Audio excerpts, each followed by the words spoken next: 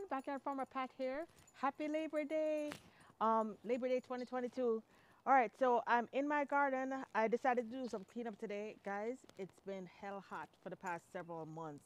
I mean, literally heat index over 100 degrees every day. So my garden is a bit neglected, but I started doing some cleaning up today, and I said, let me take you guys along so you guys can also clean up your trees. So I started off with my papayas. So what I'm gonna do today is go through my garden and do some cleanup, and I'm gonna show you what to compost and what not to compost.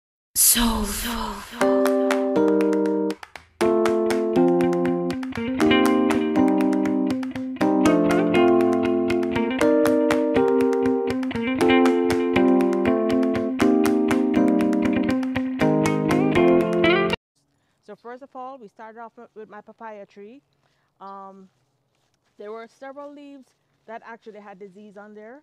Whenever you clean up anything that has disease, do not compost these. So there are healthy leaves and some diseased leaves, but because some of the even the healthy leaves, you can see that they have the beginning of disease. So anything with disease goes straight into the trash, not into the compost. Another tip I'm just going to leave it here, but I'll come back and collect it and move it outside of the garden. Another thing I wanted to point out when pruning papaya trees, as you can see, I had cut all the lower branches. You want the tree to focus on fruit production. So here you can see that there are several fruits coming out. These flowers will also become fruit. So you wanna focus more on fruit production than leaf production. So what I did was I cut all the leaves below the fruit. Also, you can cut the extra leaves that don't have a fruit above it. So the reason I do that, especially for my trees, for some reason I realize that the papayas, when they get heavy, sometimes these little stems break. So I stopped touching the leaf right below it because it happened to be recently, the papaya got to probably twice its size. I cut the leaf that was supporting the papaya and it broke. So one thing I'll do is cut the leaves not cut the leaves that are supporting a papaya. All these excess leaves here, I'll cut these excess leaves because there's no papaya growing above it. Let's cut this one here. And I'll leave the leaves on the top. You see there are still fruits coming out here, so I'll leave the leaves on the top. So that's enough for this tree. So these are gonna go into the garbage because these have disease or the beginning of disease. All right, so let's move along. To keep your trees at optimal health, you go through and you cut any yellowing leaves. So here I have my cocoa. My cocoa is growing nicely, but some of the leaves are yellowing. Something like this, you can remove the yellowing leaves so that it focuses the energy on the healthy leaves. But these are healthy leaves. These just turned yellow. There's no disease on these leaves. So I'm gonna compost right in place. These leaves have all the nutrients from the cocoa, and it's gonna go right back into the cocoa. I'm gonna drop those right there, chop and drop right in place. The mango is looking good. Moving on to my mulberry. I had given this one a drastic chop back a few weeks ago, and you can see it has already produced a lot of mulberry. That was a tip from my subscriber Diane. She told me, if I cut it back, it will produce more, and you can see it has produced. But it does have that yellow, that same leaf spot disease. So what I'm gonna do is, I'm not gonna cut this back anymore because I've already cut it back. I already cut it back drastically. You can see where I cut it just a few weeks ago here, and it is already springing back. But I'm gonna go through with this, and I'm gonna spray it. What I've started spraying with, I made a mixture of, it's like a gallon of water. I put like a cup of or half a cup of hydrogen peroxide, and I put I think a tablespoon of neem oil. Shake it up, and then I spray. And I find that it's very effective because the neem oil will kill any pests, and then the hydrogen peroxide kills any fungal disease. So that's been working pretty well for me. So I'm gonna go through and trim this. Give this one a good spray. Cassavas are looking good. Everything else is looking good. Let's move on to my bananas. Oh, and on the way to the the bananas, My this is getting my frangipani. You can see it's getting that same leaf spot disease. So I need to go through and spray it. But I'm gonna remove these all these lower leaves that are diseased. I'm gonna cut these off, and I'm gonna put these into the garbage because these are diseased. The reason you don't want to put anything diseased into the compost, you might say, hey, but Patrice is going to break out into soil. But yeah, that soil is going to be what's feeding your plants. So you don't want anything with disease to end up in the soil because that's going to end up on the new plants that you plant. So these are going to go straight into the garbage. I'm just going to rest this here so I can remember to pick it up. So next, we're moving on to our bananas. Before I go any further, let me pause for a second. I'm gonna get a cotton ball. What is very important is when you're moving from a diseased tree to a tree that's healthy and you're gonna do trimming, you wanna make sure that you don't take the disease that pass from one tree to the next tree because that's gonna cause this tree to now become unhealthy. So I'm gonna pause and I'm gonna get a hydrogen peroxide and I'm gonna wipe the blades. Then I'm gonna show you what to do with the banana tree. All right, so I got my hydrogen peroxide. It's just regular hydrogen peroxide you get for 80 cents in the supermarket. Um, gonna wet the sponge well, and I'm just gonna wipe the blades. Nothing fancy, just wiping the blades. The hydrogen peroxide will kill any fungus or anything on it, so that's very important. That's a very important step. Sometimes you wonder, hey, how did a disease pass from one plant to the next? This is one way that it can pass. So making sure that my blades are clean. Also, before I started, I also made sure my blades were clean. So that's a good step to follow. All right, so now for the banana trees. I do have a video that I did on getting bananas to produce a lot and how to multiply bananas. You guys can go back and check that out.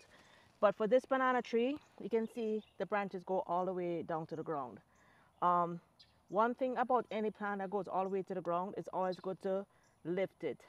Take away the lower half of the branches because when they sit on the ground, first of all, that's when it can introduce disease to the plant. So I'm gonna reduce these. I'm gonna remove these lower branches, but these are healthy leaves, so you can chop and drop. You can leave them right in place. These will break down and feed the banana plant. So I'm gonna remove this. And also you can see I have 1, 2, 3 bananas coming up under this one. That's not bad right now, but I think I'm gonna remove one of these. The biggest one here, you can see this is a sword banana. You know it's a sword. Swords based on the shape of the leaves. The sword bananas are the ones that grow the fastest and produce the most, versus a sucker banana. So I'm gonna remove this and I'm gonna put it by the chicken coop because I'm trying to create a space for them that has a lot of shade. And before you know it, that banana will become its own grove of bananas. So I'm gonna remove these lower branches here.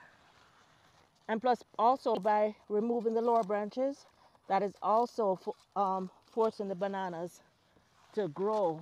It will grow more and produce fruit because the whole idea about having bananas is not having a whole bunch of leaves, which although the leaves are beautiful, you want them to grow and produce fruit. So when you prune bananas, you should never leave. I usually prune back to like 5 or 6 leaves. Right now we have about 10 leaves. So I'm gonna take one more off.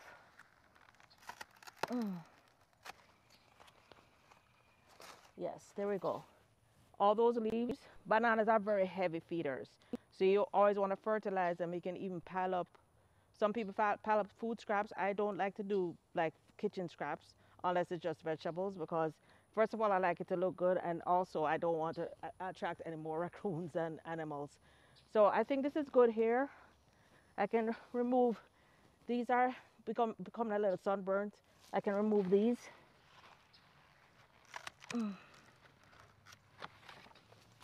Okay, so I think that's good enough for today's pruning. I don't want to prune back much more. What I can do in a few weeks, I can come and prune back these other 2 leaves that are yellowing. But I've removed 10. I've removed about 7 leaves. I don't want to put the plant into shock, so that's enough for today's pruning on that plant. So that shows you what to compost and what not to compost. That's a healthy banana, and I'm composting those leaves. I'm gonna do the same here. So this is gonna force the plant to grow more now that it's not focusing so much energy on these leaves. All right.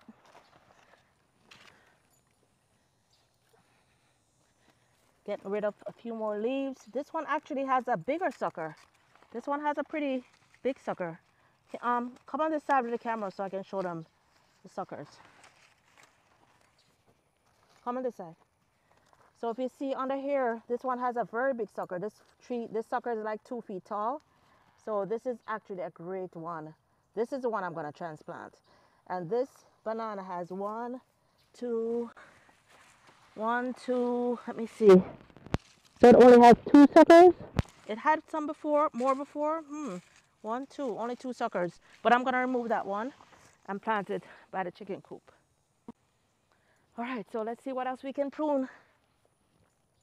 Pruning keeps your plants healthy. Pruning keeps your plants healthy. All right, so here's a papaya. This one hasn't started bearing yet, but it is a female. I see here that it has several female blossoms. So this one, even though it's very young, this one is going to be bearing very soon. It is already blossoming. That means within a few weeks, I'm going to have papaya on this one. These leaves are healthy, so I'm going to I can chop and drop it, or I can put it in the compost, either one. For now, I'm going to leave it here and see what else I have to compost. As you guys can see, I have a lot of weeding to do. These are called Bidens. In Jamaica, we call this, I can't remember the name we call this in Jamaica. But this is actually a wild weed, but it actually has tons of medicinal value. So I haven't pulled these out yet. They're popping up all over the garden because I want to research more and then decide if I'm going to take it, dry it, and make it into teas, or if I'm going to compost it. So I need to research this one more. And I know you guys probably know this one. So if you guys have suggestions on how you use it, if you've already used it, let me know how you use it. But this is like a common weed in Jamaica and in the tropical areas, and I have them popping up all over my garden. All right, so my cassavas are looking amazing. Everything else is looking amazing. My chia tree spinach has a few little yellow leaves at the bottom. I'm just gonna go through and cut those off. Well, I did tell you guys how hot it was, right? And I was not lying. The camera literally just shut off on me twice. I literally just went through and trimmed up a couple more things, and I've been talking to myself. So let me just show you real quick what I did, then I'll end this video. Guys, it's hot and the camera does not like the heat. This phone is really annoying me. It's telling me the device is too hot, but I'm gonna try and go real fast. This papaya was one of the smallest papayas in the garden. It's now one of the biggest. It has the most blossoms, the most papaya on it. I just went through and chopped all the lower branches. These leaves were actually healthy. I'm gonna put those in the compost. And then right beside it is my banana tree. This was actually so small. You see that little pink flag? This is a banana tree that was so small that it didn't even have one leaf. It was just like a piece of a root. Now it's the biggest banana, and it has 3 suckers, and they look like they're going to be short suckers coming up. So I just chopped the lower branches because these leaves were all the way to the ground, literally. So you can see where I just cut the lower branches, and you can see where this banana is all the way up in the air. So I'm super excited. It's supposed to be a very special banana. I have no idea what kind of banana it is, but I'm super excited to get this banana trimmed up and hopefully get some bananas soon. Let me see if I can find a water sucker to show you what it looks like. Hey, Mr. Pinky. Hey, Reds. You gonna allow us to come check out your garden? You gonna allow us to come in? Mr. Pinky is recovering nicely. His face looks a little bit messed up, but he's cock-a-doodle doing, and he's doing good. So I think I have a water sucker back here. So this is a very, very, very special banana to me. This is but this is a water sucker. This is my mother, my beautiful, beautiful, wonderful, loving mother-in-law passed away a couple years ago. She gave me my first banana sucker, my first banana tree that became like a forest of banana trees. And she passed away a couple years ago. So this is a sucker from her original banana tree. But this is a water sucker. So you see the difference in the leaves. With the ones that I show you, the sword suckers, they had a very long straight leaf that looks almost like a sword, the shape of a sword. The water suckers have more rounded leaves. So this is a water sucker. It will eventually bear. The good thing is that the water suckers can produce other bananas, can produce sword suckers. So I'm going to allow this to grow, and this can produce sword suckers, and then the sword suckers, of course, they give you bananas faster and they grow bigger quicker. So, but all bananas are great.